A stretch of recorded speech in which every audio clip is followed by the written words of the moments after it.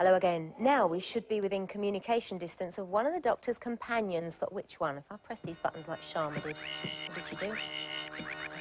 Now then, see who it is. And it's Fraser Hines making his return. Welcome back to 31 Who, Fraser. Tell me, what was the favourite story? I think actually the war games were probably my favourite, because we got a lot of...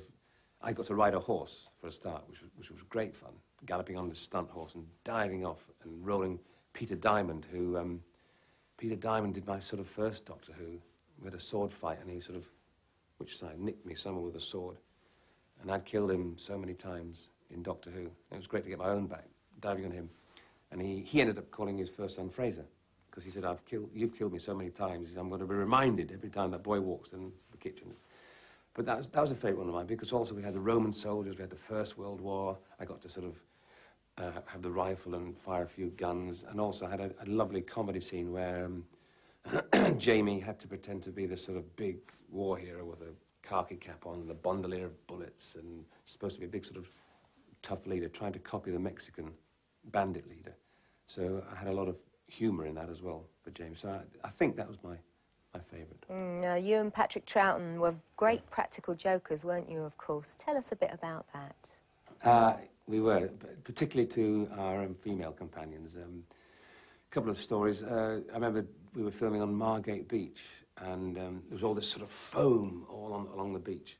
And Patrick and Debbie and I had to sort of get out this rubber dinghy and walk through it. Well, they'd set all this foam up, so we couldn't rehearse it, because every time you walked through it, it was dispersed. So the director said, let's go straight for a take. So Debbie was in the middle of us, and Patrick and I had this sort of telepathy. He could look at me and I could look at him, and we both knew what the other person was thinking. And we started to walk through this foam, and I looked at him, he looked at me, and we looked at Debbie, and we just grabbed her and threw her and rolled her in all this foam. She came up, covered up in all this foam, going, you swine, look, you... The director was falling about laughing, and they kept it in.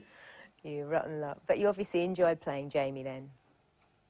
Jamie was great to play, wonderful, because I don't think it needed a lot of work on it at all, because he'd come from 1746, a Highlander, suddenly into this room with lights and electricity, so everything